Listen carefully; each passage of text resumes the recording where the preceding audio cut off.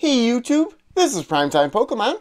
In this video, I'll be opening up a Scarlet and Violet 151 Zapdos EX collection box. Now this product is brand new. It is part of the second phase of releases for the special expansion 151. Now previously on my channel, I opened up the other EX collection box from this special expansion. That one featured Alakazam. I had very good pulls there, hoping to repeat those same types of pulls in this particular video. So this box I did buy from Collector's Cash for $21.99. So I bought it for MSRP. You can check out a link to their website in the description of this video. So this particular box, you can see right here what's included on the inside: 4 booster packs of 151, an oversized Zapdos EX, 2 promo cards, and then a TCG Live Code. I definitely prefer the size of the Alakazam EX box. It's about half this size. I've mentioned in previous videos, the oversized cards really don't do a lot for me. I prefer a pin or just nothing at all. That's why if you are looking for best price per pack, go out and buy the booster bundle, $26.94, the MSRP for those products, if you can find it. Otherwise, on Collector's Cash's website, they do have individual packs for sale, $5.50 a piece there, or if you buy a 36 booster pack lot, I think it's $190, about $5.27 per pack, which is cheaper than buying a box like this.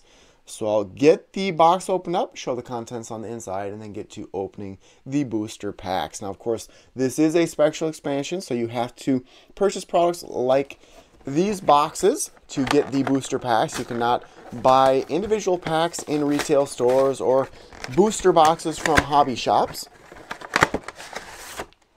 Zapdos, I am partial to the first generation of Pokemon. That is why this set, I think, is hitting home with so many collectors out there of Pokemon cards. Very nostalgic. And I've been asked a few times, what do you prefer? A set like Celebrations, where it's basically a reprinted set, or a set like this, where it's all first generation Pokemon, but new artwork in? I like both sets quite well. I like the reprints available, just that straight nostalgia, pulling a base set Charizard reprint, but at the same time, I like this set with a new artwork and just new cards to pull. Both sets so fun to open up. I have a lot of Celebrations sealed in my collection still, and I plan to do the same thing with this expansion. So there would be, just quickly, the oversized Zapdos EX compared to the regular sized one. I'll change the camera view here and show you the promo cards first. This is an actual promo, card number 49. Get a good look at it. You can read the card text if you would like. Just pause the video. I think I probably prefer Articuno a little bit more than Zapdos. Articuno, Moltres, and then Zapdos, I would say. And then you do get an Electabuzz. This is just a special holo of Electabuzz. Of course, early on in the English sets, Electabuzz, I believe, was a rare. And then the TCG Live Code for one lucky viewer. And I would like to thank everyone for watching this video. 4 booster packs, hoping for one good pull from 4 packs. Now, if I'm shout out of this box, I had the really great pulls in that Alakazam EX box, pulling 4 good pulls out of 4 packs. Usually about 1 in 3 or 1 in 4 is what you're expecting pull rate wise for anything that you open up, especially once the pull rates change a little bit when they went to Scarlet and Violet. Getting that guaranteed rare holo in each and every pack made it a little bit easier to pull out a regular EX. First pack of 4 starts with Squirtle, Venonat, Lickitung, Pidgey, Victory Bell, Big Air Balloon, Primeape, reverse holo of a Butterfree. Second reverse holo spot can be either a hyper rare or an illustration rare, or a special illustration rare. 3 potential, but more than likely I'll get the 4th in just a second reverse holo, and then the final card would be a Gengar. 1 in 3 packs has the Hall Full Energy card. Doesn't happen here. Should get at least 1 from these 4 packs, I would say.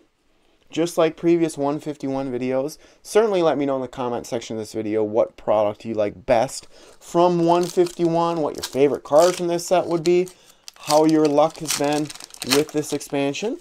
To this point in time, I pulled both the Blastoise EX and Venusaur EX, these special illustration rares. Most valuable card in this set. It's worth about $120 right now is the Charizard. That is my most wanted card. That's why, of course, I have the 3 starters here on my shirt. Thought it'd be a fitting shirt for the 151 openings. Staryu starts the second pack. Charmander, Spearow, Rhyhorn, Tauros, Kadabra. First time in a long time that Kadabra's been printed. Ivysaur, Vileplume, Graveler, and the final card would be a Flareon. I've mentioned it previously before, but I do like the EX full art cards in this set quite well. They're not worth much value-wise unless you pull a couple of Pokemon like a Charizard, for example, but there are 12 different EX full art cards. Most are worth $5 to $10, but just so beautiful, vibrant backgrounds, and then just the Pokemon there. So that is a card that I'm hoping to pull, just that type of card. Demigod pack is still a possibility. The final 3 cards being illustration rare, special illustration rare. Not expecting anything though. I think those packs are very, very tough to come by. Seal starts the 3rd pack. Doduo, Tentacool, Rattata, Tentacruel, Snorlax, certainly thinking of the Pokerap as I go through these cards, Sandslash, Victreebel, the first reverse holo. Second would be an Erica's Invitation. So this is one of my most wanted cards from the set. This would be back-to-back videos. I pulled this exact same card. So this is a special illustration rare, and there are 7 total in this set. So pulling the same one twice in back-to-back videos. Very happy with that. Of course, this would potentially be a Charizard EX, the final one that I'm missing. But Venusaur, Charizard, Blastoise, Alakazam, Zapdos, Erica's Invitation, and Giovanni's Charisma, the different special illustration rares. Actually, looking at this list, I think I need Blastoise. No, I need Alakazam and Charizard, and those are the only 2 that I need. Otherwise, I've completed the special illustration rares from this expansion. So very happy with that Erica's Invitation. A very competitive card, and then Weezing to end it. Holo Energy here, indeed, in a Fire-type energy. So there we go. The box has been made. At one time, this card was worth 75 plus. Has come down in value, but it is both a collectible card. A lot of times, the female characters in full art form, very collectible. And then Erica's Invitation is competitive, allowing you to basically move a Pokemon from a basic Pokemon from your opponent's hand to their bench, and then moving it potentially to the active Pokemon spot if you would like. Final pack here, Scarlet Violet 151. Let's see what happens. I know there is a Charizard EX box coming out in the future. I've pre-ordered, I think, 4 of those.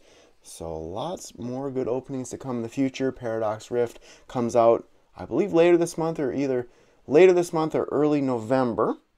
So I'll have plenty of that to open up as well. Final pack starts with Meowth, Execute, Clefairy, Machop, Slowbro, Machoke, Dugong, Executor, reverse holo of an Aerodactyl, and the final card would be a Ditto. I do like Ditto quite well, back from the Fossil set. Cool looking card here, and a decent way to end this box. But out of only 4 packs, pulling a special illustration rare, I will take that pull ratio any day. And just like that Alakazam EX box, I did purchase more than one of these Zapdos EX boxes, but I'm trying to keep as much sealed as possible, and I'm hoping to do a larger single booster pack opening of 151. So if I can get my hands on the booster bundles at MSRP, or potentially just buying packs individually from a website like Collector's Cash. I've had a few requests too on where to buy Pokemon cards. I would highly recommend anywhere that I buy my products from. The only places I would not recommend right now would be buying cards in store from stores like GameStop or Target or Walmart. Those products are so overpriced, and you're essentially paying for the convenience of having the products right there and just immediately taking them off the shelf and getting to open them up. Now, with that being said, there are some clearance products out there that will be at MSRP or below, and those are worth it, but almost always you can find much better deals online Also, with that being said, sometimes you do have to buy over a certain amount of dollars to get free shipping, but other websites will charge you free shipping no matter what. But just one card to summarize here. Erica's Invitation, the special illustration rare, and I will take that any day. Like I said, paid for the box if I wanted to sell it, but this card will be going right in the binder that I did get with the binder collection from this special expansion. So that will conclude this video. Thank you everyone for watching. Make sure before you go to leave a like on this video if you think I deserve it. And then, of course, subscribe to my channel. And if you would like to support my channel even more, please consider becoming a patron of mine on Patreon. So thank you, everyone, for watching. Happy Pokemon card collecting, and stay tuned for more videos. Thank you.